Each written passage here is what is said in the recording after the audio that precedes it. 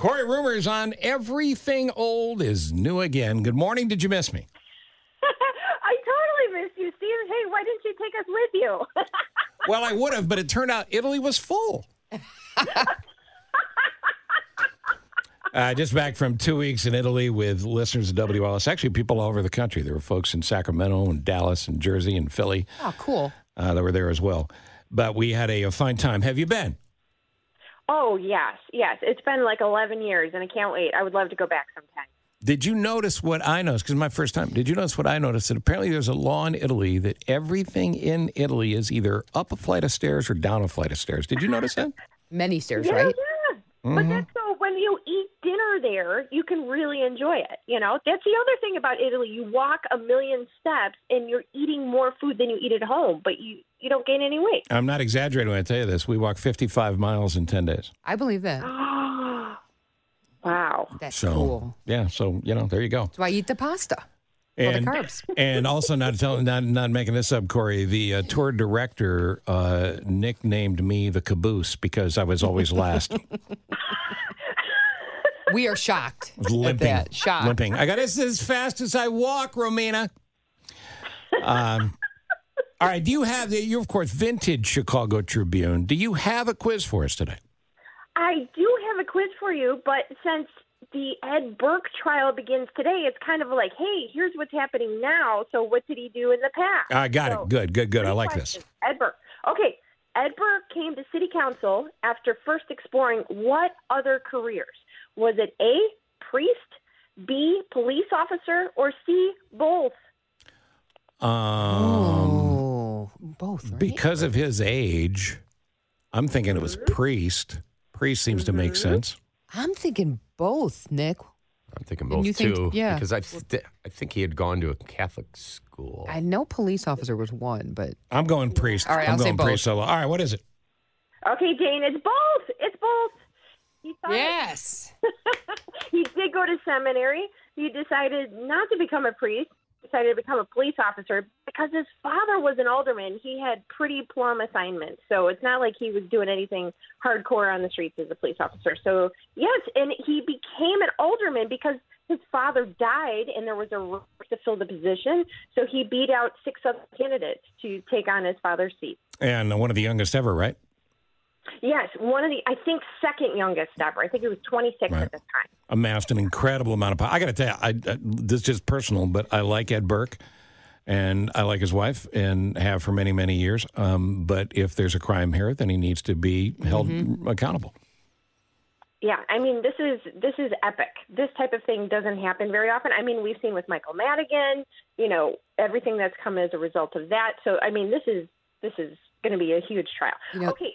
Kori, wait, there's a reporter in town, and her grandfather was a councilman way back when Ed Burke started, and they used to hide in what was once the elevator shaft, and they could hear him yelling in the closed-door sessions because he talked the loudest. So they knew it was going to happen before the vote.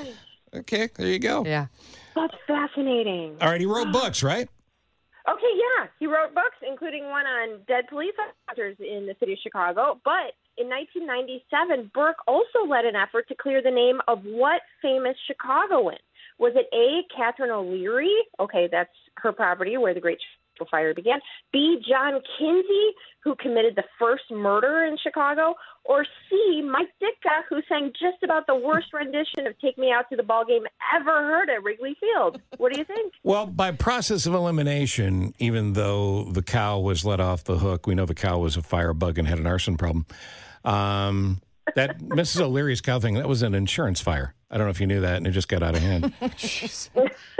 Kitchen fire. But I would say, and I don't know the John Kinsey deal, but it's got to be John Kinsey. You know what? That's a very good guess.